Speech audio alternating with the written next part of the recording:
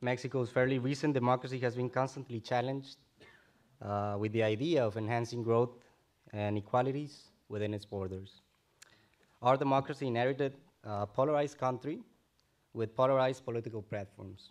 The vision, which had represented a continuous obstacle for our progress, for our growth. As Abraham Lincoln once said, I'm a slow walker, but I never walk back. Our democracy has been indeed a slow walker. We have nonetheless reached a current stage in which democracy has gained momentum with more mature political and participation skills, not only from our three branches of government, but also from our citizens, from us. These new alliances have allowed the culmination of structural reforms that were once unprecedented or hard to think of, in aspects such as education, labor, energy, and political and economic competition. On the other side of things, we have also just encountered tragic events which show our pending challenges, our pending duties regarding the rule of law in Mexico. Challenges that are nonetheless being dealt with at a federal and local level, with efforts such as the design of a new national system against corruption. Because there will always be challenges for a fairly young democracy as ours, as the one in Mexico, but we should keep in mind that the new reforms as accomplishments of intergovernmental cooperation are a great sign of our progress. We must, therefore, keep taking steps forward, never backwards. Even more, we're facing a great challenge such as rule of law and human rights. Mexico needs to rise against this challenge. To expand further with these issues, we will hear our two guest speakers here today, both of whom kindly accepted our invitation. First, we have Carlos Solar from Chile, a PhD candidate at our university, the University of York. He did his bachelor's degree in journalism and a master's degree in politics. Carlos will talk about Mexico's current challenges regarding national security. Then, Rubén Mártinez from Mexico, also a PhD candidate at the University of York. He has a bachelor's degree in economics and a master's in economics and public policy. Rubén will touch upon the economic aspects and opportunities within our current circumstances. Last but not least, when our speakers are done, we will open the floor to all of you to hear your questions, doubts, or comments. Once again, welcome, and thank you for coming.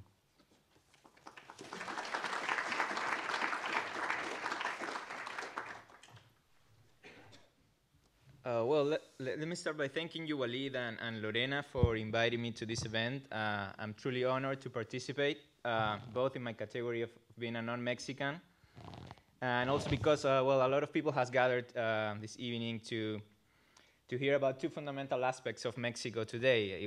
That will be its security and its economy. So first, I need to say that actually the title of this presentation, Are we going towards a safer Mexico? That's something that came up obviously before the regretful events in the state of Guerrero. So now the title of the presentation, Towards a Safer Mexico, might sound a bit contradictory, right? Because maybe we'll need to put a question mark at the end. Are we going exactly towards a safer Mexico or not? So at least the title, it was quite questionable, but I'll try to come up with a story to tell you why we should think about trying to make Mexico a safer country. I would like to start my analysis first by traveling back in time a little bit and focusing in the presidency, the administration of former President Felipe Calderón, sexenio, or 6 years in Spanish, that occurred between 2006 and 2012, I'm sorry. For those of you who have not taken an intro to Mexican politics yet, current Mexican president is obviously Mr. Enrique Peña Nieto, who got elected in 2012 for a new sexenio. So Mr. Peña Nieto and former Mr. Calderón, former President Mr. Calderón, are from two different political parties. First from the Institutional Revolutionary Party, or the PRI, and the latter from the National Action Party, the PAN. These are two of the three biggest parties in Mexico, which also includes the Party of the Democratic Revolution, or the PRD. So in terms of political position from right to left, we'll go from the PAN, the PRI, and the PRD. So now the question is why to start with exploring a little bit more about Mr. Calderon's government. Well, simply, and not because we tend to associate Mr. Calderon with one of the last higher peaks on the wave of on the war on drugs in Mexico, but because to understand what's going on these days, what's going on currently with Mr. Peña Nieto's security paradox, it is necessary to put a few things in context. So obviously, Mr. Calderon enjoyed a boost in the economy that translated into better social policies for Mexico. There are some indicators that improved, such as longer life expectancy, better education, and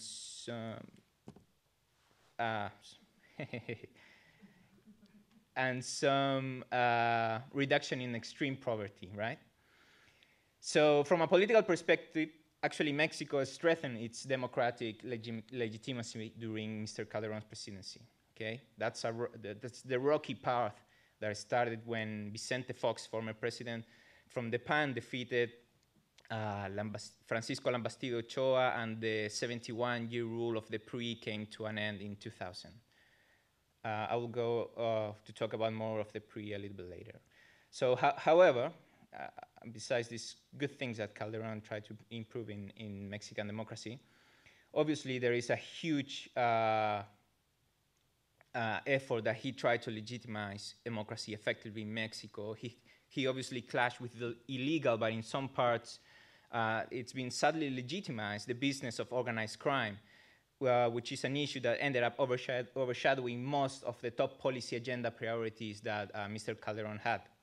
And that obviously it has spilled over the presidency of Mr. Peña Nieto as well, as we are seeing currently with events in the state of Guerrero. Mr. Calderon concentrated on a hard and direct anti-crime strategy while trying to show the world that Mexico was not failing into the failed state category, in spite of obviously the inability of the country's institutions to cope with the criminal environment that was rising. Most of the works being published until now directly approach the security crisis in Mexico, and obviously they tend to blame the Calderon's presidency. Nonetheless, it is short-sighted to assume that the crisis of security in Mexico originated during the last decade or originated during Calderon's decade. To be more accurate, we have to think that during Calderon's presidency, Mexicans experienced the explosion of a long and historic negligence of the Mexican authorities to make changes necessary to prevent a crisis of public security. So let's concentrate now on a different but crucial perspectives in understanding how Mexico's spiral of violence developed through recent history. First, to understand this crisis, emergency, collapse, or whatever adjective we might call the state of Mexican security today, we need to combine different points of view in order to analyze how things have come to be. As a first issue, we need to demystify that Mexico is entering or has ever entered into the failed state category. The state failure, even though is quite wide use in Latin America, this was coined by the US Defense Department to launch the militarization and the securitization of Colombia during the late 1980s, especially to fight the cartels. There are some scholars like Paul Kenny and Monica Serrano who draw a clear distinction on this. They argue that Mexico, unlike the president of Colombia, we are not in the presence of a state, but rather security failure. And they believe that by security failure, one should understand the Mexican state inability to control security threats, no more, no less. However, the distinction between a state failure and security failure is it can become easily blurred. Why? Because of the political strategy that Mr. Calderon and the US tried to recreate when they tried to recreate 2000's Plan Colombia on Mexican soil, a plan referred to as the Mérida Initiative. The Mérida Initiative was a strategy to have the Mexican armed forces to do the policing of highly violent organized crime with Washington's training, equipment, and intelligence. So at the end of the day, this revealed, however, that Calderon's political narrative was closer to an evident risk of a state failure rather than a security fail agenda. So Kenny and Serrano, these two scholars, also shed some light on these security narratives and delivered two lenses to visualize this security failure. First, they imply that the Mexican state has failed its obligation to protect its citizens from internal security. And second, they emphasize in the country's spillover of violence abroad, both north into the United States and south to Central America. If one could link the security failure to some key actors and issues that played a protagonist, or by this day, an antagonist role when trying to overcome crime and violence, one should mostly mention a weak criminal justice system, an inefficient police force, and a vilified respect for human rights.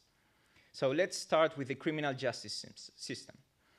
Researcher Ana Laura Magaloni explored why Mexican criminal justice system has failed so spectacularly in tackling serious crime in the face of public indignation and increasing demand for a change in the system. In one of her papers, she used a statistical approach to correlate two variables, inefficiency and arbitrariness. As you might imagine, both results were positively correlated. So the author asserts truly, and here I open quotes, democratic Mexico has a criminal justice system that is not only equipped to work for, that is only equipped to work for authoritarian Mexico, end of quotes. So Magaloni is arguing that getting tough on crime will not work in a judicial system characterized by an unprofessional criminal investigation apparatus, high impunity, and institutional inertia. Just to make it more grim, she concludes that the unwanted institutional legacy of the Mexican authoritarian era is far from slipping away if drastic changes to the prosecutional system, incentives for justice operators, and proofs of incorruptibility are not taken seriously. So next in our list, let's review what road a successful police reform process should take. Like Magaloni, there is another Mexican scholar, Ernesto López Portillo, who pinpoints what is wrong with the current police agencies. His approach reveals two issues of neglect, one of salaries and another of supervision. The first, the salaries, is well-known recognized problem of the low wages that police officers earn in Mexico, especially those at the municipal level. This situation has led to police agents not only taking risk to confront crime, but for a miserable paycheck at the end of the month, but also, and more seriously, to collude with organized crime for a second payroll. And López Portillo's second observation refers to the lack of accountability and transparency in the police agencies. Mexico has not resolved the issue with the supervision of standards and practices of its police, resulting in a chronic inconsistency between the law enforcement, where I open quotes, the rule of the games for the police are geared towards incentives of their own opportunity, not towards defending society's rule of law, end of quotes. Mexican police force known complicity with drug traffickers ignited Calderon's decision to order the military to step in the fight against organized crime groups.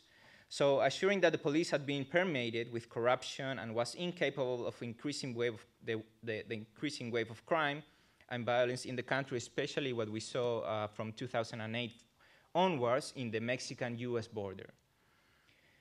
Currently, we've heard President Peña Nieto intention to intervene as well the police department of Iguala and Guerrero, actually he did, in virtue of the tragedy of the 43 normalistas from Ayotzinapa. So now, if we put a pause on the contingent politics and look from some sort of historical explanation to understand where we are in the analysis, we should make it in a couple of minutes into debating about the patterns that connect actually 20th century Mexican institutional consolidation and the current security situation. The analysis takes us into two rather opposite directions, sort of like the same that happened with Mr. Calderon's outcomes of his presidency. One is towards Mexico obviously consolidating democracy and rule of law, and another is towards insecurity, militarization, the multiplication of non-state armed forces, and a growing consolidation of obscure forms of violence. Paul Gillingham, who specializes in state formation and nationalism in modern Mexico, details the high levels of violence in the countryside after 1940. He argues how rural Mexico remained a profoundly violent place where homicides, rebellions, riots, rapes, petty massacres, and forced migrations were the key commodities in the perpetrators' economic, social, or political strategies when bargaining for social capital. In a post-revolutionary context in which society was obviously left in arms, the emergence of violent entrepreneurship swept away all attempts by the following governments to demobilize regional caciques, peasant militias, or right-wing paramilitaries. So Gillingham argues how state and local actors were left to negotiate the control of higher levels of violence with the main violent agencies, who were the army, the defensas rurales, and the police, and obviously the pistoleros, or the gunmen.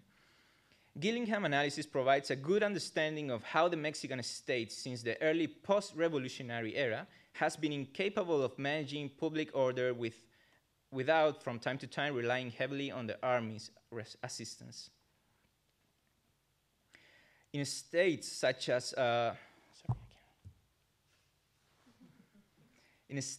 as Veracruz and Guerrero, for instance, social control started to rely on functioning police agencies, courts, and the penitentiary system only by the second half of the 20th century.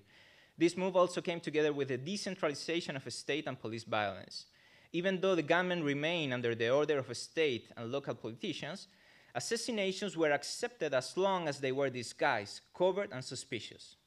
Authorities wanted to diminish their visibility in state violence, withdrawing the army from the violent repression, but keeping less explicit control by using non-state private armed groups to maintain state order. In this sense, the so-called exceptionality of Mexico prior to 1980 did not lay in the absence of political violence, rather in the hidden nature of this violence. So during the breakdown of the pre-hegemony in the 1980s, a systemic scenario of state and counter-state violence started to be revealed.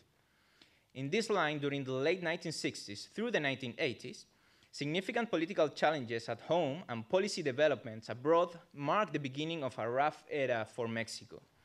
This is where I retake on current events and bring into discussion Mexico's relationship with the US, an important factor that was missing from the story. When the US government boosted the eradication of drug crops in Asia and closed the Caribbean route for drug trafficking in early 90s, traffickers searched for new alternative ways to satisfy the North American demand. Sadly, Mexico was the obvious choice. Scholars like Peter Watt and Robert Sepúlveda listed the key factors that gave traffickers huge incentives for moving their business to Mexico. First, the proximity to the US, the world's largest drug market, a corrupt political class, security authorities involved in the trafficking, a proper geography and climate for cultivation, and low-level workers in need of employment and willing to take the risks. A couple of decades earlier, in the early 1970s, former Mexican President Luis Echeverría Álvarez from the 1970 to 1976, and Richard Nixon had already agreed on a strong link to start a permanent war on drugs. This was obviously held by a populist Cold War rhetoric that helped authorities in Mexico to gain citizen support at home and assured financial support from Washington by associating all political activism with criminality and drug trafficking. Consequently, it also cleared the way to involve the military in the fight against insurgency and drug trafficking.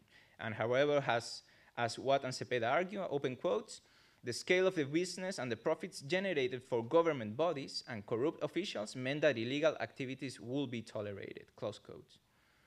So what do we have in the mid-80s, for example, in Mexico? The PRI was controlling the drug business by controlling trade. Traffickers will pay off top politicians who in return will provide police and army protection and a secure monopoly of La Plaza. What is La Plaza? La Plaza is a system that ensured impunity to traffickers and certain state control over who was doing the trafficking business and who was carrying away the violence. So state involvement in narco-trafficking increased in the 1980s only to decrease when neoliberal and political reforms reversed the trend. And since we got closer to the 90s, with the erosion of the PRI in power, also came the fall of the strict system that controlled and regulated organized crime around the plazas. So in a nutshell, when the state rolled back, the cartels seized the opportunity to gain greater dominance, commencing a new era for drug business now that the pre-authoritarian rule was disappearing. So the collapse of the La Plaza system obviously led to more turf wars among rival cartels, resulting in even more gang-related violence and even more murders than before. Since El Cambio, the change in 2000, from the pre to the pan, in 2000, the narco cartels have flourished and prospered in Mexico. States like Chihuahua, Baja California, Sonora, Sinaloa, and Michoacán carry the flag in the criminal violence in the news headlines that we can read over the internet, even though the problem seems to be endemic in a majority of Mexican states. Unruled states in Mexico are suffering. Guerrero suffered last year the highest number of homicides in Mexico and the second highest number in kidnappings. The LA Times wrote about Guerrero in February of this year. It was sort of a sadly foreseen article, and I open quotes, Guerrero could also become the next state to slide deep into chaos and create major problems for President Peña Nieto, as he strives to project the image of a nation returning to peace after years of cartel violence, close quotes. So in one of the suggestions that for security policy that scholars argue is that the obvious reasons why cartels operate so violently is because of the prohibition of marijuana, heroin, and cocaine. So to reinforce the idea that if illegal narcotics were decriminalized and strictly controlled, it is likely that cartels' profit will be severely constrained, and therefore the violent competition for control of La Plazas might decrease. So a question that comes to mind, however, is what will happen if the Mexican government succeeds in the long run in the battle to dismantle the cartels? One answer is that it might merely push problems to neighboring countries, like as we've seen in Guatemala and Honduras in Central America, and the Caribbean as well, which are obviously less prepared to confront and tackle powerful criminal networks. But let's keep the focus on Mexico.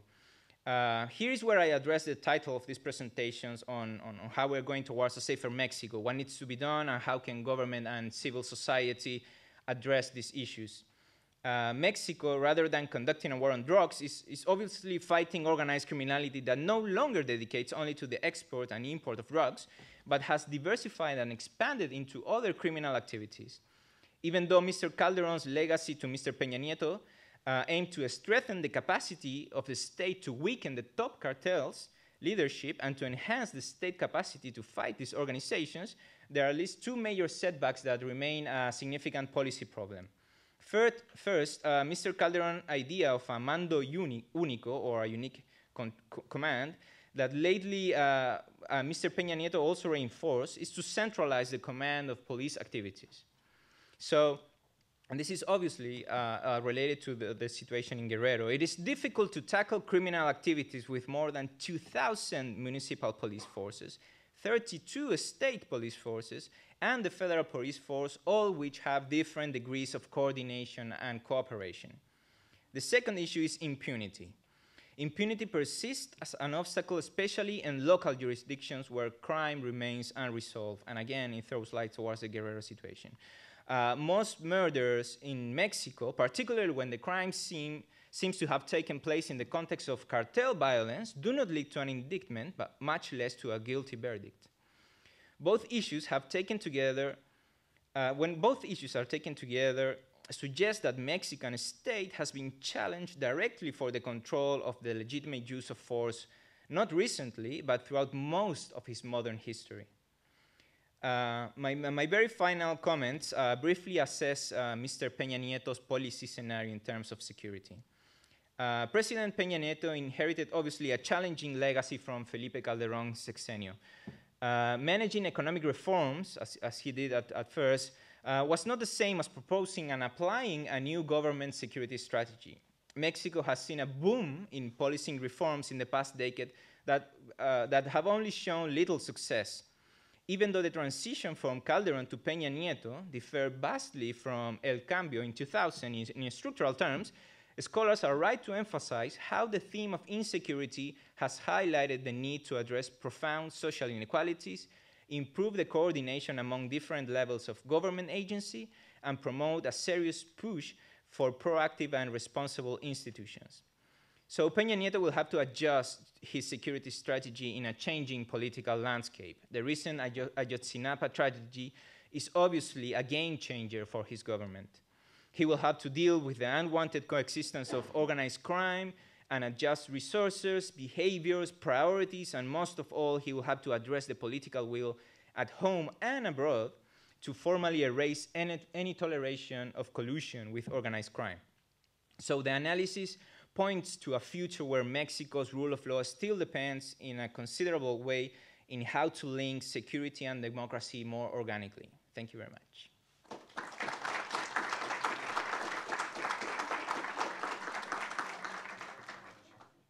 And first of all, good afternoon to every one of you, and thanks for the invitation to speak at this event. I only have 15 minutes, so this presentation about how scarcity can be present in a country of abundance, as is Mexico, is going to be the equivalent of writing about one's ideas on Twitter, so I apologize if I'm not elaborate on the points I will present. I will start first by explaining why I, among others, think that Mexico is a rich and abundant country. Then I will talk about the sad and embarrassing deprivation in which an important part of Mexico and the Mexicans find themselves.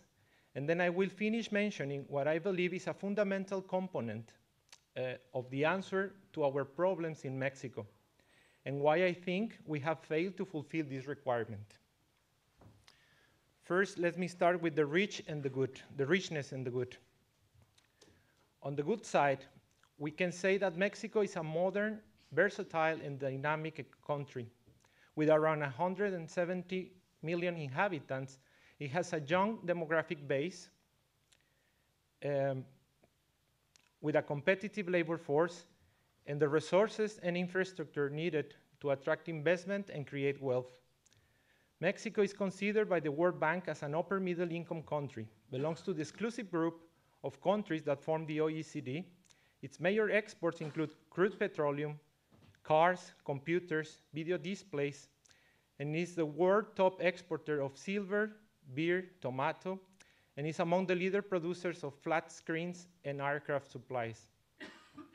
Recently, during the 2007 and 2009 economic crisis, Mexico has experienced important economic downturns like many other countries. Growth projections are slim, and the labor market and the labor income of Mexican workers have been considerably affected. Even though the effects of the crisis on the Mexican economy have been higher than in other Latin American major countries, the fundamentals of the Mexican economy are considered to be strong, with the macroeconomy showing relative stability. Geographically, Mexico could not wish to be more fortunate. The country has a 9,330 kilometer coastline with beautiful beaches and useful and efficient ports. In 2005, it was the 7th world tourism destination, and its cultural heritage is one of the richest and most admired in the world. It is worth mentioning that Mexico is regarded as the 5th most biodiverse country in the planet. The greatness of the Mexican cuisine just corresponds to the relative abundance of food being produced in the country. All this means that Mexico has enough resources to procure every Mexican with a decent life. Mexico also has another important asset, its people. Mexicans are more those that work more hours per year in the world. This can be subject to different interpretations, but I can tell from my own experience that Mexicans are hardworking people. I do not need to mention how welcoming and friendly Mexicans are and how they will offer you the very best they have when the opportunity arises. Mexico is beautiful. Unfortunately, this is just one side of the coin. According to the Council of Social Development Policy Evaluation in Mexico, in 2012, 53.3 million people were living in poverty. This represents 45% of the population in Mexico, which is equivalent to the entire estimated population in England in 2013. Contrast this with the fact that Mexico is the 11th biggest economy and that the second richest man in the world is a Mexican. This can serve you to get an idea of the levels of inequality we have in the country. To illustrate how this problem manifests on a daily basis in Mexico, I will give you some examples. Mexico has a good number of internationally accredited hospitals, which display state-of-the-art facilities and have top-class medical staff. But we also have immoral cases, such as the one of a pregnant woman and her unborn baby, who both died after waiting 5 hours in a hospital and being denied medical attendance. A 13-year-old who was gunshot wounded in the abdomen and was also denied medical attention. And the case of a man who died after spending 5 days outside a hospital where he was not admitted because he was not able to pay for the service. In all these 3 cases, the persons were indigenous, the most vulnerable people in the country. I can also tell you about children that have to walk for 2 hours to get to school, and children that are taken to school protected by bodyguards and that expect teachers to behave with servitude.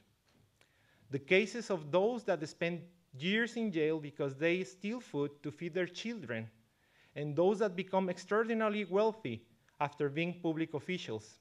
So wealthy that it is impossible to explain their accumulation of wealth by ethical means, and have never set a foot in one of the overpopulated prisons. Overpopulated perhaps because crime is present in every Mexican life. If not directly, indirectly, when you feel constantly afraid of being a victim of it. Extortion, kidnapping, assassination, theft, rape, you name it. Most of us have experienced it or have a close relative that has been already a victim. There are so many victims of crime because corruption opens the door for them to happen. According to Transparency International, Mexico occupies place 106 among 177 countries in their corruption perception index. Is corruption perhaps a national sport? This sounds insulting to me, but I have to acknowledge that it looks like it is, and upset. And there is corruption because there are no strong institutions and norms to stop it. A country where some of its people find themselves in the need to take up arms to protect their loved ones and their property from crime after years of extreme abuse cannot claim having decent, efficient institutions. Those who decide to turn their faces and ignore those that are suffering abuse cannot claim having decent social norms. Now, how does this contradiction emerges? I have told you about a rich and beautiful country whose people are hardworking and friendly. But at the same time, I put in the picture a sad scene played by the very same ones. As a French gentleman put it more than 15 years ago, Mexico has the very best and the very worst of the world. We might agree or disagree with this.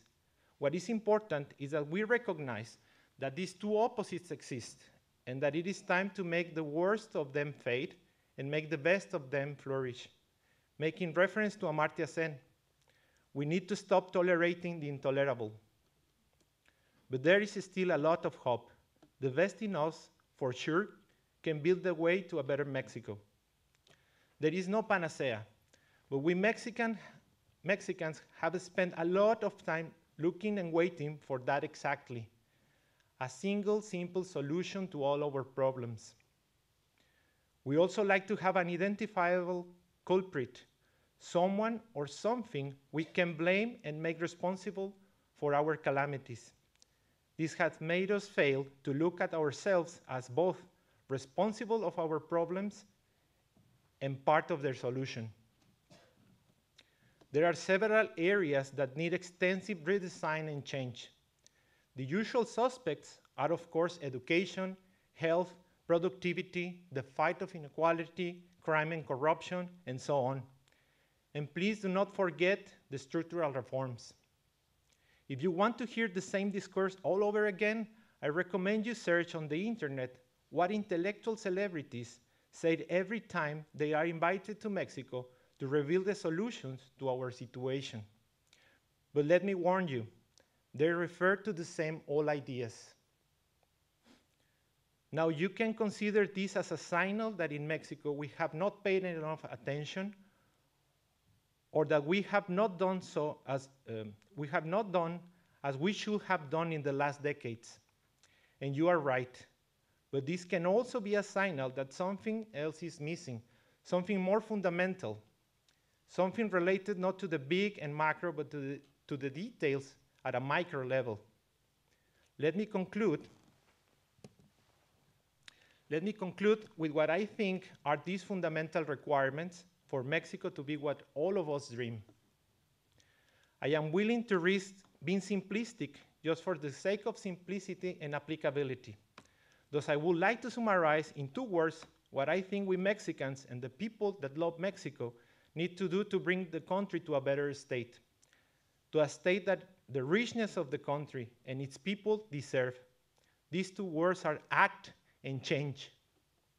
Act and change truly, responsibly, using all the available channels and having always as a requirement respecting the country and its people. We see people that are peacefully protesting for the recent unfortunate events of Ayotzinapa, and there is a valid reason to do so.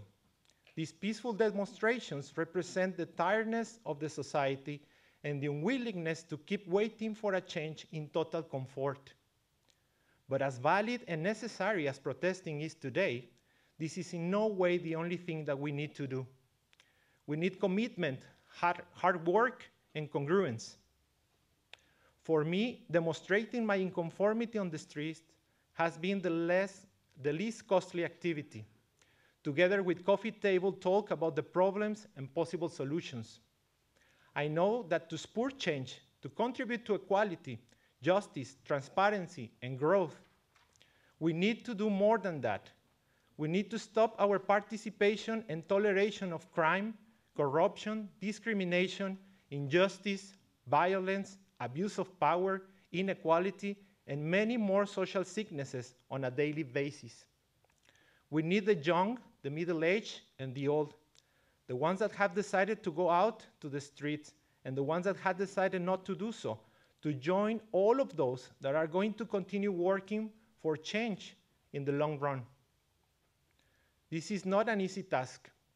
For some, the fight for a better Mexico has represented the loss of their life, their freedom, their loved ones. And in the less dramatic cases, the loss of an alternative life accompanied with economic and professional success. I am thankful to all the people that have made sacrifices that maintain the benefits that my children, my wife, my family, friends, and me, and together with my fellow Mexicans enjoy today. We should feel a moral responsibility and human inclination to respond with dignity to their sacrifices and their suffering. We must change Mexico now. And we can change Mexico now because we have all we need to generate true change. Thank you.